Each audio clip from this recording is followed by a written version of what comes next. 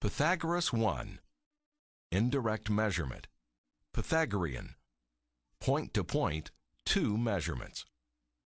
Example, measuring the height of a wall. Turn Disto unit on by pushing On Dist, red button at top of center keypad. Push Indirect Measurement Pythagoras button 1 time. Third button down on right to select a simple point-to-point measurement. The Pythagoras 1 icon will appear in the upper left corner. Aim laser dot at top of wall and press On Dist key once to take first measurement. Hold Disto still during this measurement. Number will appear at top right of screen. For second measurement, hold Disto level with bottom of wall. Press On Dist a second time, which locks in second measure and shows total height at bottom center of screen.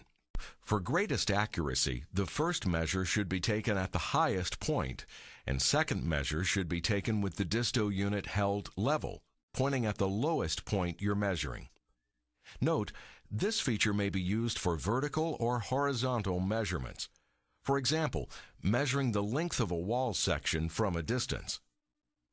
Additional information can be calculated by pressing and holding the Pythagoras button until it beeps. The information, along with the corresponding descriptive icon, will be displayed.